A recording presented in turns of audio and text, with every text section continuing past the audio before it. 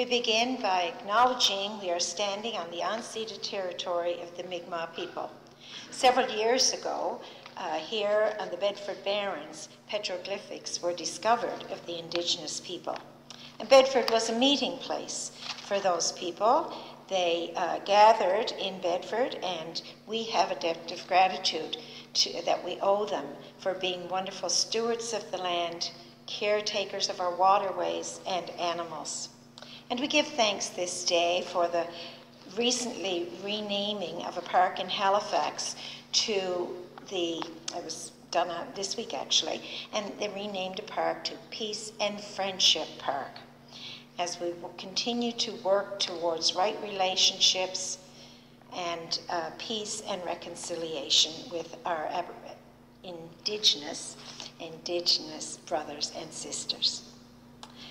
Good morning, BUC.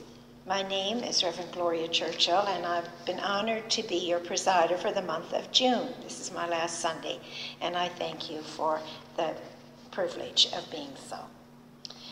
We're delighted to have you tune in with us this morning and worship from the sanctuary.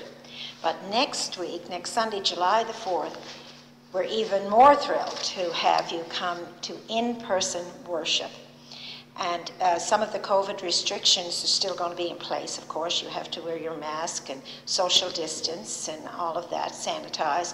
You also have to sign in, but you do not have to register, pre-register. You just need to come as you are and be here, and our host team will be here to welcome you and guide you along as we enter the church. Through our new doors, we have new doors. Now, you leave through the new doors. You enter through the side doors by the office. I forgot to say that.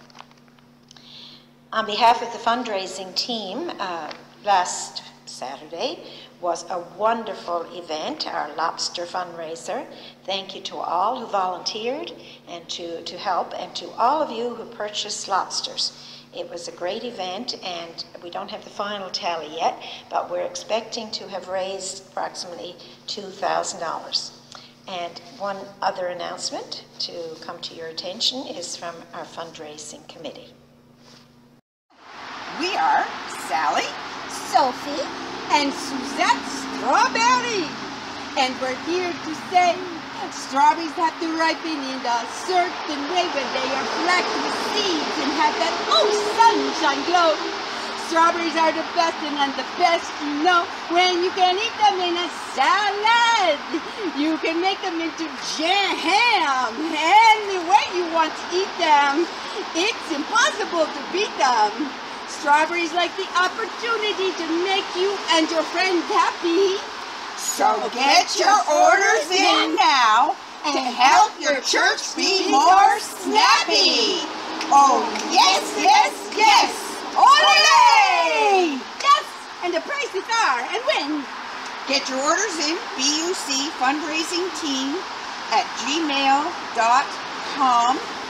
The orders are being taken from now to July 8th. Delivery date is July 10th, 1 to 3 in the lower parking lot. $40 a flat, 8 boxes. Get those orders coming in. And they'll be sweet, just like us. Oh, yes, yes, yes. Ba-ba-da-da-ba-da. As we light our Christ candle today, we remember and we say with all sincerity that God is here all the time. All the time, God is here. And as we are an inclusive church, a church that welcomes all, we say with hearts full of love and welcome, all are welcome, all the time, all are welcome. Let's join our hearts and spirits in worship today and focus on the good things of life.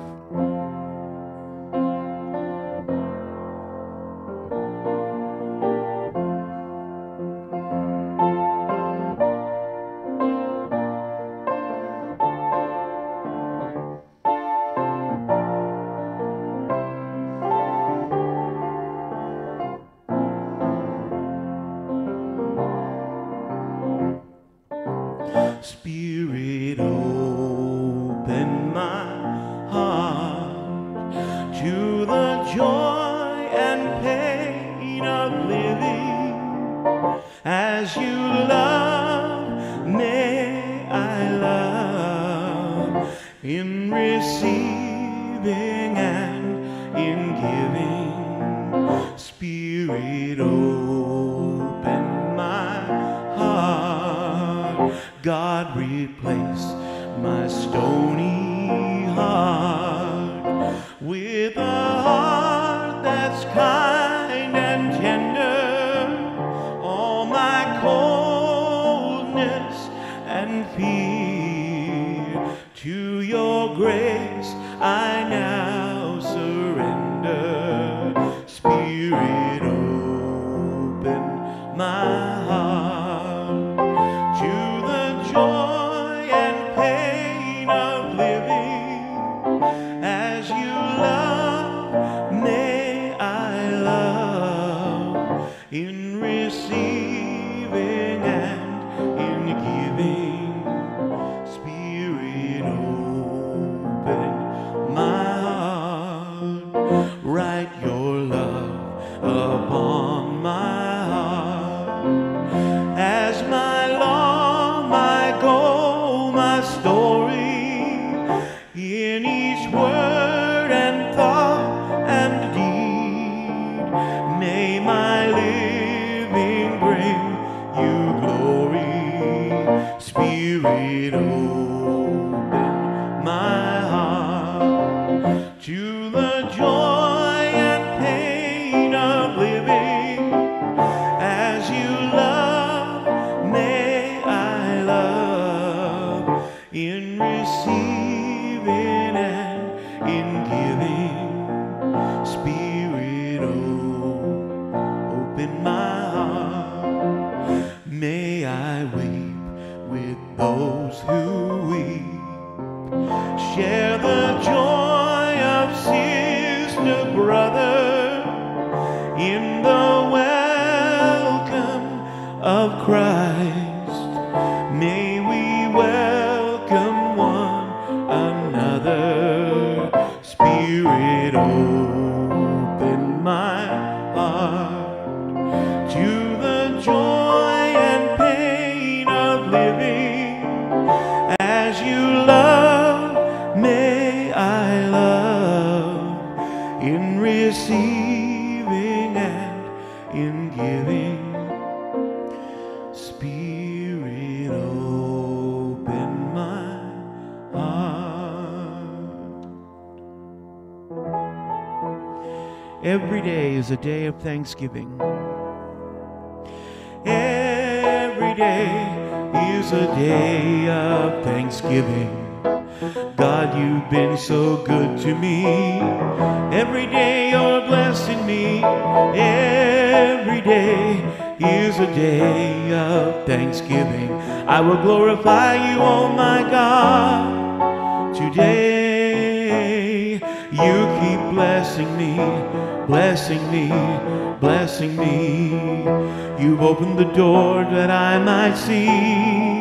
You're blessing me. You keep blessing me, blessing me, oh blessing me.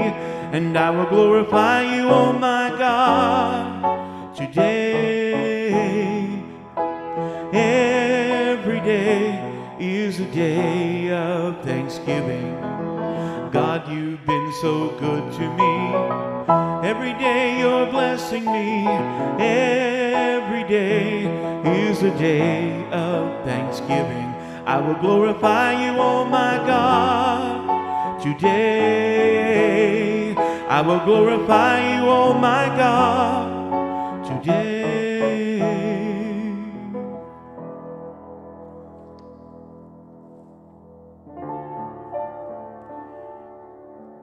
Love is the touch of intangible joy.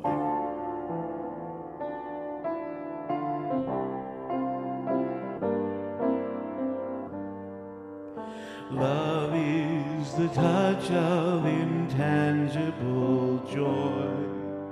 Love is the force that no fear can destroy.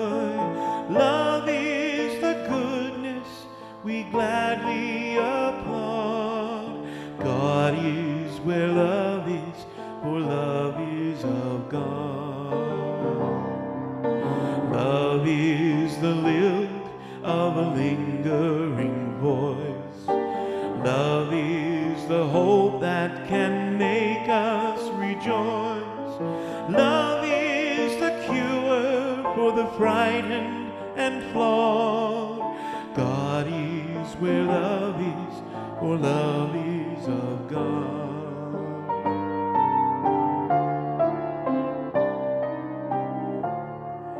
Love is the light in the tunnel of pain. Love is the will to be whole once again. Love is the trust of a friend on the road. God is where love is, for love is of God. Love is the maker and spirit and Son.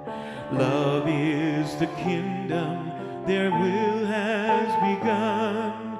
Love is the path which the saints have all trod. God is where love is, for love is of God.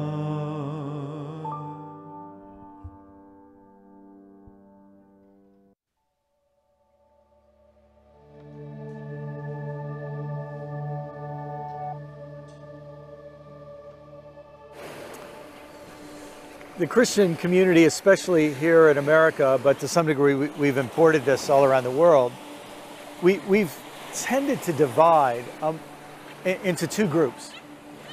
Conservatives have tended to emphasize the personal dimensions of faith, and liberals have tended to emphasize the ethical and public and social dimension of faith. The results have not been good. When you have people who emphasize a public and ethical social vision of faith, but it isn't supported by a deep spiritual vitality, it can degenerate into kind of an ideology, sometimes into an institutionalism. Sometimes it doesn't sound that different than a political party and ideology. On the other hand, when people try to create a personal spirituality that doesn't address the realities of God's world that God loves so much, that's going to be a deformed and distorted spirituality. It's going to end up very often becoming a kind of tribal religion that exists for the benefits of one group over others, or even of certain kinds of powerful pastors and leaders who make a profit over the people that they service spiritually. That's why I think as we move forward, we need what I sometimes like to call Pentecostalism 2.0. If the Pentecostalism of the last 100 years was about rediscovering the experience of the Holy Spirit, especially what the Holy Spirit can do at the end of long meetings with a lot of loud preaching and motivational music, I'd like to discover in the next 100 years what the Holy Spirit can do, not just in a church service, but in our whole lives. And not just relating to religious things, but what would happen if school teachers said, I want to teach my students math and geography and history with the power of the Holy Spirit flowing through me, with the energy and joy of the Spirit working through me? What would happen if doctors saw their medical work as spiritual work? What would happen if engineers said, you know, I really shouldn't be involved in that building project because that's building something that's actually harmful for God's creatures and God's world and some of God's people? What would happen if we saw that the personal dimensions of being connected to the Spirit internally, letting our own hearts and lives and minds be filled and transformed by the Spirit, that's the preparation to make activists who go into the world and make a difference in relation to poverty and human conflict and environmental destruction and an unsustainable economy. What would happen if we could combine the passion of personal, vibrant spirituality with a responsible and wise and engaged faith lived out in public life. So to me, one of the great opportunities and challenges as we move forward is to discover that the Holy Spirit is not a private spirit and is not a religious spirit, but is the spirit that fills and flows through and is manifested in all creation, in the birds of the air and the fish of the sea, that the spirit of the Creator that shows in all of creation is inviting us into this beautiful vitality and aliveness in the Spirit. New life in God's Spirit, being connected to God and connected to all of God's creation. Oh my goodness, it's a beautiful vision. And it's what I think more and more of us are seeking as we walk the road of faith.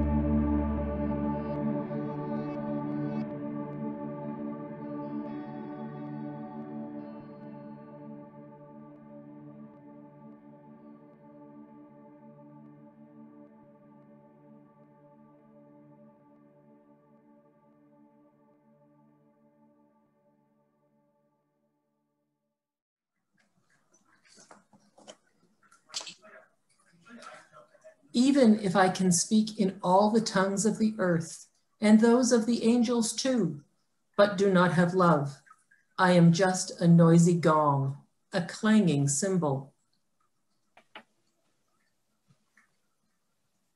If I have the gift of prophecy such that I can comprehend all mysteries and all knowledge, or I have faith great enough to move mountains, but do not have love, I am nothing.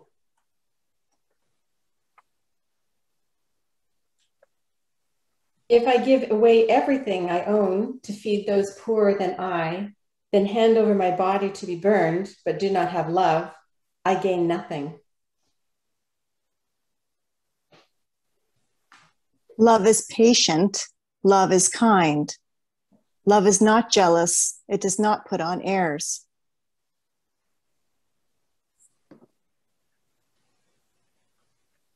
And it is not snobbish. It is never rude or self-seeking.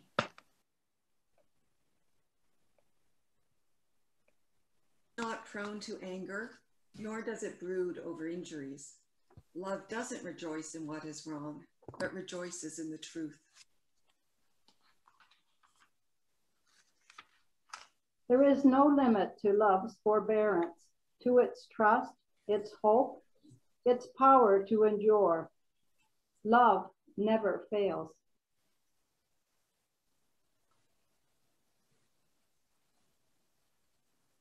We don't yet see things clearly.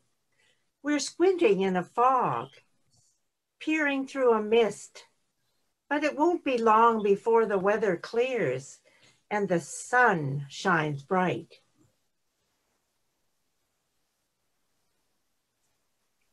We'll see it all then. See it all as clearly as God sees us, knowing God directly just as God knows us.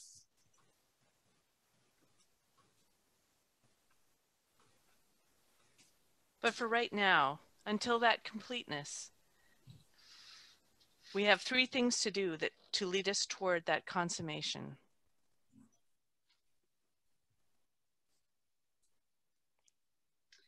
Trust steadily in God, hope unswervingly, love extravagantly. And the best of these three is love. May the Spirit bless the wisdom of this word. And all the people said, Amen. Amen. Amen.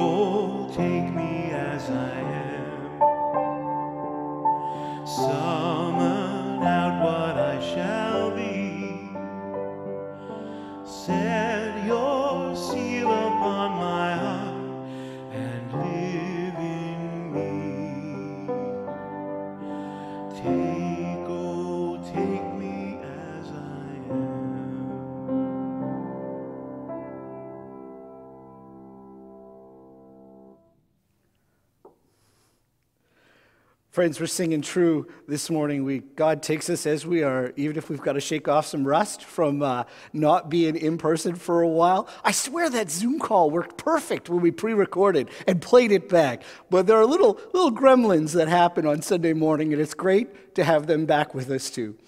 Friends, my name is Reverend Matthew Fillier, and I'm your preacher for today. And I'm going to bring you a question inspired by last week's sermon. It's a bit of a wondering Thomas question. And it's from life coach Laura Whitworth. And she asks, I wonder what it would be like if we could imagine a world where people are willing to truly listen to the words and also everything behind the words, right? What would our life be like if we could do that? If you put it another way, you might say, imagine if we could listen for the word behind the words, the word of God, the word of the Spirit. What would it be like if we could see the image of God in everyone in our relationships with each other? What kind of world would that be? Well, I think it'd be a lot like the kingdom of God that Jesus proclaimed, right? So what gives? If it's just a matter of listening a little more, we got 2 of these and 1 of these, let's just do more listening. It's not quite that simple though, is it? You know, human beings were hardwired biologically to do everything we can to avoid chaos. We really do enjoy the status quo if that status quo gives us security and privilege and certainty. I mean, that's how you survive in the natural world. So anything that comes along that threatens to destabilize that security, leading to uncertainty and unpredictability, anything that's going to tip over or upset that proverbial apple cart, well, we respond in fear to that. We want none of it, right? You know, we've been talking about, for the last few weeks, the reality of chaos in our universe that science will tell you again and again is not unusual. It's simply part of the known universe. It's going to erupt. The question is how we respond to it. And you know, with chaos, without it, I would say, there's no lasting transformation, let alone resurrection. And the scriptures really bear witness to this. I mean, without the chaos of Good Friday, how can new life emerge on Easter Sunday? So I want to tell you a wisdom story that kind of demonstrates this, why we avoid curiosity for fear of insecurity and change, right? Very few times do we ever like the kind of change that turns our life upside down and causes us to look at everything and everyone, including ourselves, differently, right? So here's the story. So there's this old man who likes to sit outside the gate of his village, and there's an intersection there, a crossroads, so there's always travelers coming and going. This one day a traveler comes, sees the old man and says, "Oh, excuse me, I've been on a long journey, and I'm just wondering, what are the people like in your village?" Well, the old man perks up at this and says, "Oh, you look very weary from that long journey. Tell me, where are you from?" The traveler's a little surprised by the question and says, "Well, I'm from Mychester." "Oh," says the old man, "and what are the people like in Mychester?" And the traveler says, "Oh, they're the worst. I mean, they'd stab you in the back in a heartbeat. I mean, if you need anything, you are on your own. If you're not part of a very particular clique in Mychester, it's like no one even knows that you exist. I was so alone living in Mychester." And the old man nodded his head and said, "You'll find the people in my village are just like the people from Mychester." And the traveler was brokenhearted and just despondent, looking down at the ground, and slowly shuffled off down that road. Some time passed. Along comes another traveler. The traveler sees the old man, the second traveler, and says, "Oh, excuse me, I've been on this long journey, and can you tell me, what are the people like in your village?" The old man straightens up again and says, "Oh, you do look very weary from your journey. Tell me, where are you from?" And the second traveler says, "I'm from Mychester." And the old man says, "Mychester, really? And what are the people like in Mychester?" And the second traveler says, "Oh, they are the best neighbors you could ever ask for. You know, when I was hungry, they gave me something to eat. When I was thirsty, they gave me something to drink. If I ever needed anything, they give you the clothes off their back. You were never alone in Mychester." The old man said, "You'll find the people in my village are just like the people from Chichester, right? Now, I know that story causes us to smirk a little bit, right? But actually, it leads to a really unhelpful moral worldview, right? This is the story that kind of inspires this saying that we have that says, like, if you go looking for bad apples, you're going to find bad apples. And if you go looking for good apples, you will find good apples. So everybody, just go looking for good apples and everything will be fine. It doesn't work that way, though. I mean, that silences people rather than listens to their truth. It actually buries the truth and ensures we just keep our relationships on the surface. It ensures that whatever your apples in your cart are like, it's never going to change. If you had a painful experience and that causes you to see the world in a painful way, well, that's all you're ever going to do is see pain. And if you had a positive experience and you see things in a good way and an exciting way, that's all you're ever going to see. You know, in this story, it's fascinating. No one is transformed. All the relationships stay exactly the same. There is no resurrection here. This is not a story born of Jesus. You know, I wonder what it would be like if I called Elder Joe Michael from Sabanagati First Nation, and upon hearing that we've almost got 1,000 children buried in unmarked graves at residential school, I didn't call Joe and led the conversation with, well, I'm a good person and I'm not responsible for what other people did way back when. We're all good now, Joe. Everything's great. Like, why don't you come on over and let's just focus on the good things? What if instead of worrying about me and how I feel and what that says about me, I simply asked, hey, Joe, I heard the news. How are you? How's your community? Very different conversation. What if on hearing the news about what happened to Muslims in Alberta and let alone London, Ontario, instead of reacting out of, oh, that's those big city people, that's the bad apples, those upper Canadians and the rest of the bunch. But here in the Maritimes, we know all our neighbors, we're all good, everything's good about us, we know each other, we look after each other. That stuff doesn't happen here. What if instead of getting wrapped up in all of that, I simply called our friends at Al Rasul and said, I heard the news. How you doing? How's your community feeling right now? What's it like to be a Muslim Canadian living in the Maritimes? I'm curious. Paul, he will go on to say things like, we will all bury things deep, but everything that's buried deep will eventually be seen in the light. The only question is, the deeper you bury it, the harder it will be to look at. Imagine what would happen if the old man was curious enough to listen for the word behind the words of that first traveler. What if he said, I see that you're weary from that journey, and I hear you're wounded, right? Rather, something happened in Chichester that was so hard for you. Why don't you come over to my house where all are welcome all the time and from anywhere in the world, and I'll open my heart and my ear. We'll share a cup of tea together. You tell me your story and I'll tell you mine. What if instead of judging the traveler, what if he listened to the word behind the words? He might have heard Jesus of Nazareth speaking, saying, I didn't come for those who are well, but for those who are wounded. And imagine if that traveler was curious enough to accept the invitation to that house. Imagine the resurrection that could be possible for both of them if they could just listen to the word behind their words. What kind of world would that be? I had a wise leader who's an inspiration to me. I'm paraphrasing something she said, but she said, the root of all evil is indirect communication, right?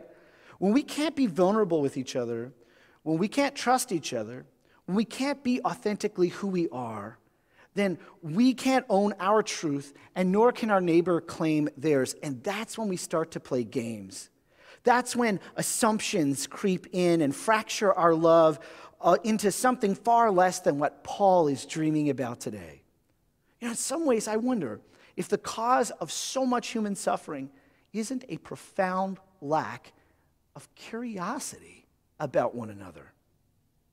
You know, Paul is writing to people whose lives have been turned inside out by chaos, and he proclaims that we need a love that rejoices in the truth. This love persists through the chaos, right? It persists through the chaos, and it blends all of that energy to the transformation of new life. He reminds us that it's easy in the midst of uncertainty and fear to get stuck in a kind of love that rejoices in wrongdoing, he says. This kind of love that's about being right and condemning others as wrong. When we root ourselves in that love of wrongdoing, we're rooted in competition and judgment and rivalry. We're in the fear of someone using our truth against us to score points. Like, you can't lose any face in this kind of love. So your neighbor is your opponent, and they've always got to lose. You've always got to win. It's about being right, this kind of love. The cost of this love is too high. If you look at human history, it's cost us everything. It's worth nothing. It's just a clanging cymbal or a noisy gong. Let me give you an example of what this love is like, this love that seeks wrongdoing. And no surprise, we're going to see it in politics. You know, recently the Senate was debating Bill C-15, and Senator Mary Jane McCallum, who's a residential school survivor and a Cree woman, she spoke to the bill clutching a handful of eagle feathers. Now, Bill C-15 is about the UN Declaration of Rights for Indigenous People and enshrining it in Canadian law. And if you don't know what eagle feathers signify for Indigenous people, well, like the over 700 acts of reconciliation that we've undertaken so far through our Facebook invitation, I invite you to Google it. Better yet, go back, watch the service where Elder Joe Michael actually presented us with our talking sticks and talked about what the eagle feather represents. Let's educate ourselves. So she was speaking to this, and Senator Don Plett asked for the speaker to rule on whether the feathers are a prop. For good reason, props aren't allowed in the Senate, because in that environment, it engenders an unfair advantage. It allows your opponent to score some points that you don't have the same opportunity to score, so they might win the vote, and that means that your team loses. Now, we could talk about what's wrong with how we do government all day long in that one, but that's a love that's rejoicing in wrongdoing, pointing to the rules and saying, you have to lose because you're not following the rules. Now, McCallum responded with refusing to bury her truth. She lifted the feathers into the light, and she said, this is who I am. This is what was taken away from me, and I will not give it up again. I understand the rules, and I do understand there needs to be change, and that change will come. The fog will clear. The sun will shine. Yes, Senator, a change is going to come. And the change will come because in the chaos, people of the way embrace the faith of the risen one and persist with a love that rejoices in the truth, that enables us to listen for the word behind the words.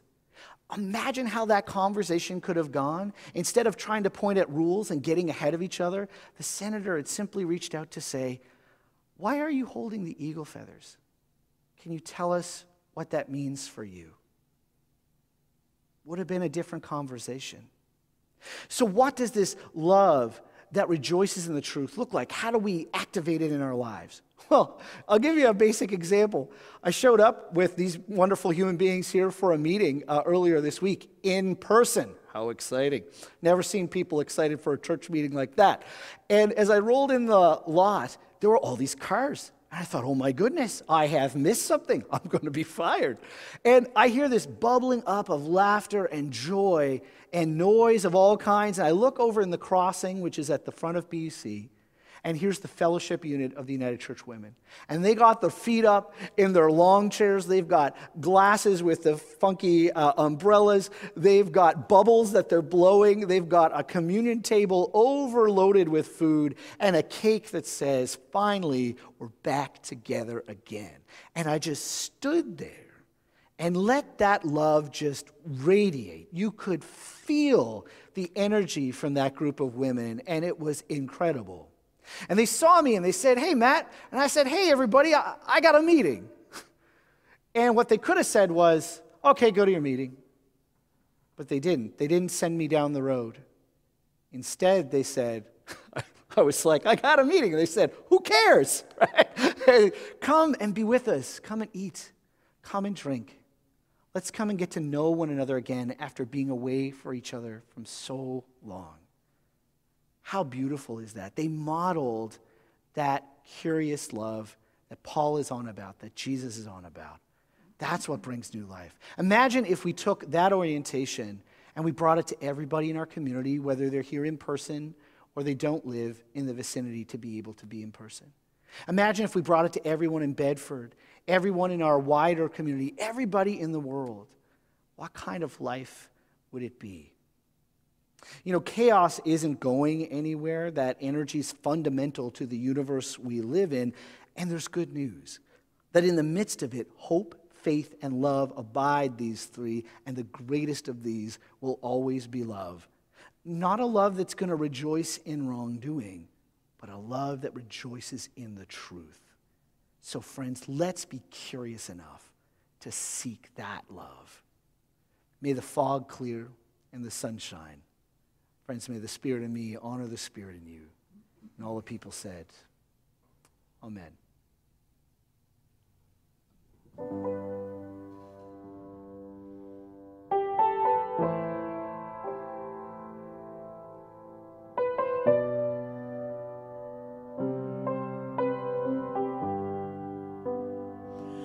Though I may speak with bravest fire and have the gift to all inspire, and have not love, my words are vain as sounding brass and hopeless gain. Love, love, help me love as God would love. Though I may give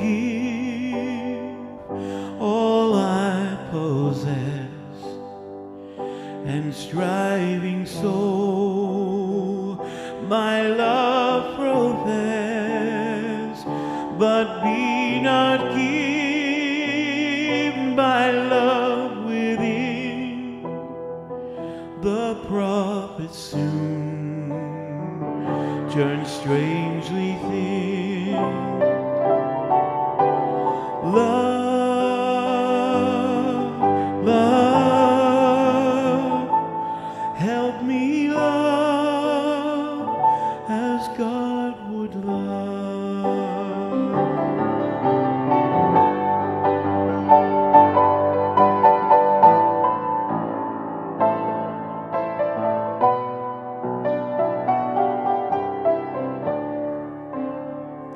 Come, Spirit, come, our hearts control. Our spirits long to be made whole. Let inward love guide every deed. By this we worship and are free. Love, love, help me love as God would love. Let inward love guide every deed. By this we worship and are free.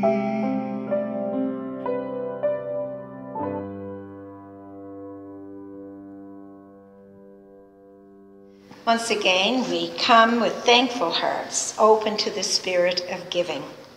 You will see on the screen ways in which you can gift BUC, especially during the summer.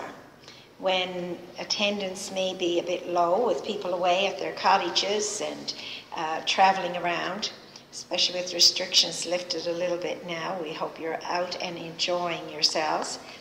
But with the PER, pre-authorized remittance, that's one way that you may keep up your commitment to our church.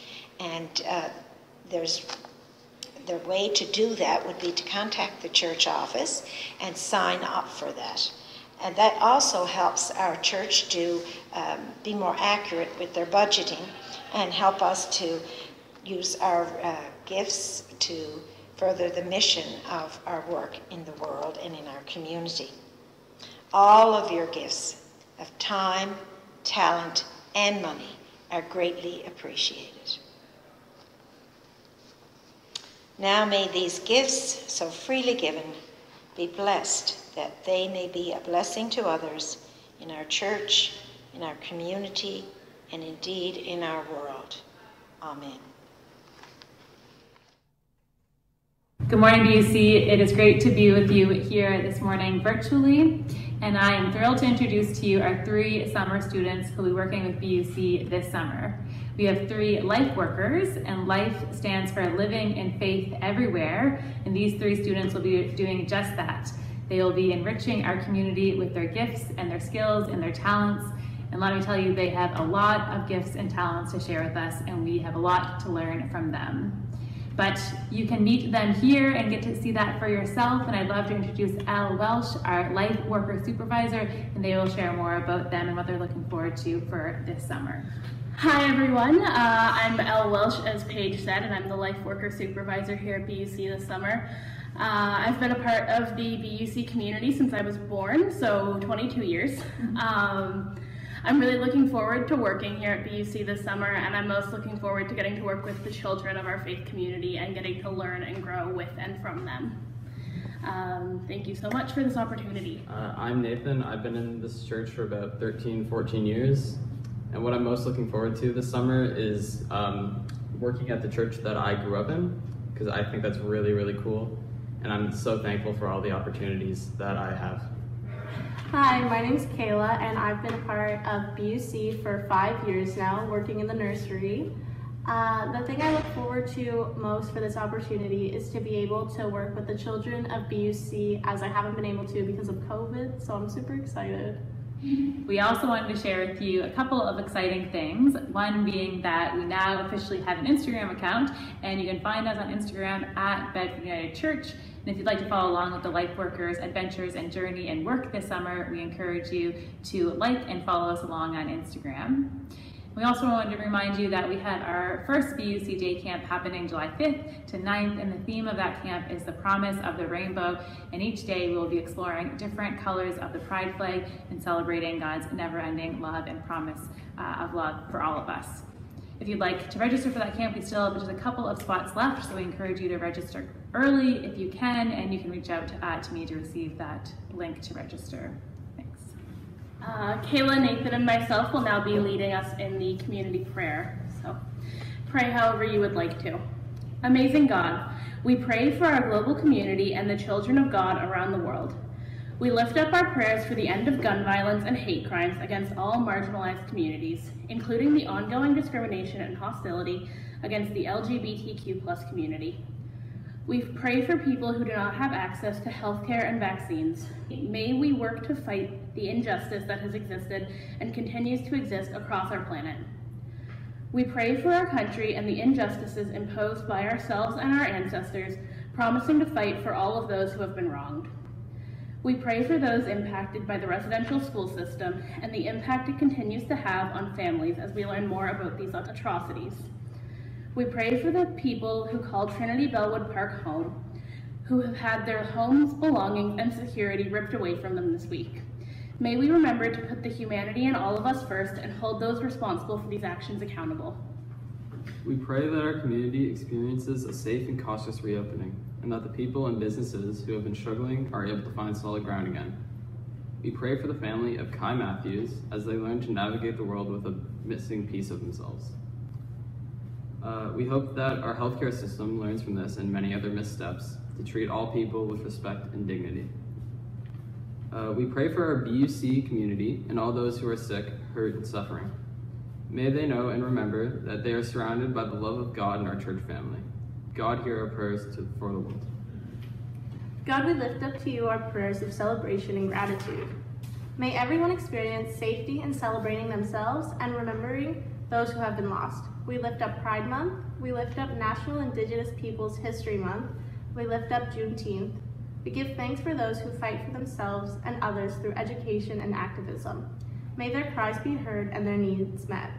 We celebrate the good news that conversion therapy has been banned in Canada. We pray that everyone is able to live their lives how they are being called to. We celebrate that many people will be able to reconnect with family and friends while holding in our hearts those who do not yet have this opportunity. We give thanks that our local United Church camps, Camp Kidston and Sherbrooke Lake Camp, are able to host campers this summer and allow everyone to appreciate your creation and feel your love. We celebrate those who are experiencing changes at this time. Children who are transitioning to summer, grade 12 students who are looking forward to the future, and university graduates who have incredible capabilities to offer the world. God, we lift up the joy and hardship of this time. We give thanks that you are forever beside us, lighting the path and showing us the way forward.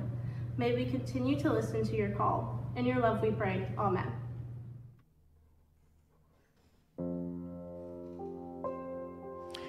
If you were in the sanctuary with us this morning, at this point, I would ask you to stand. So at home, you can stand, just to make it official. We're going to sing My Love Colors Outside the Lines.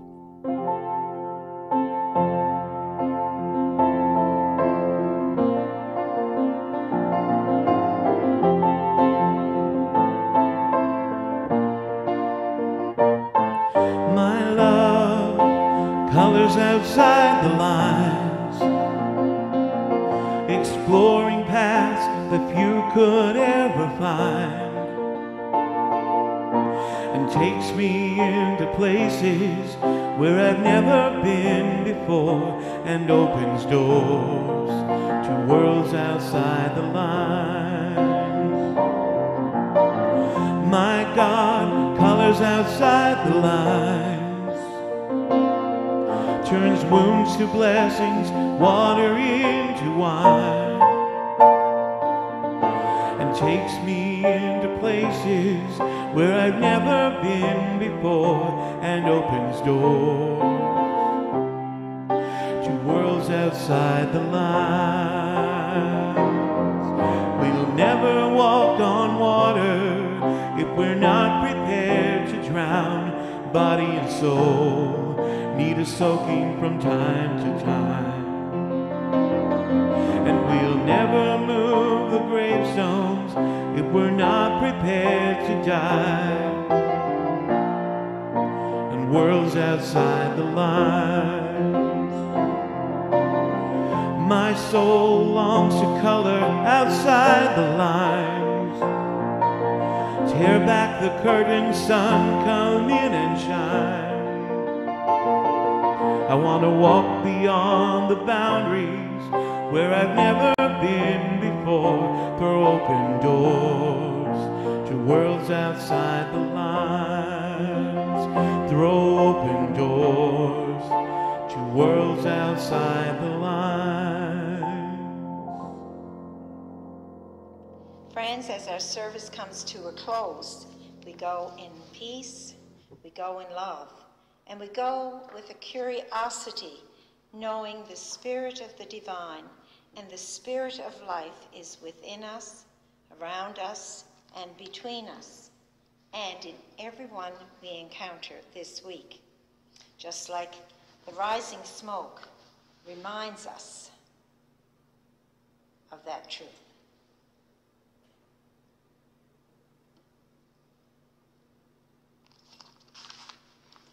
Namaste. The spirit in me, born of love, honors the spirit in you. Have a great week. Like a rock, God is under our feet. Like the starry night sky, God is over our head. Like the sun on the horizon, God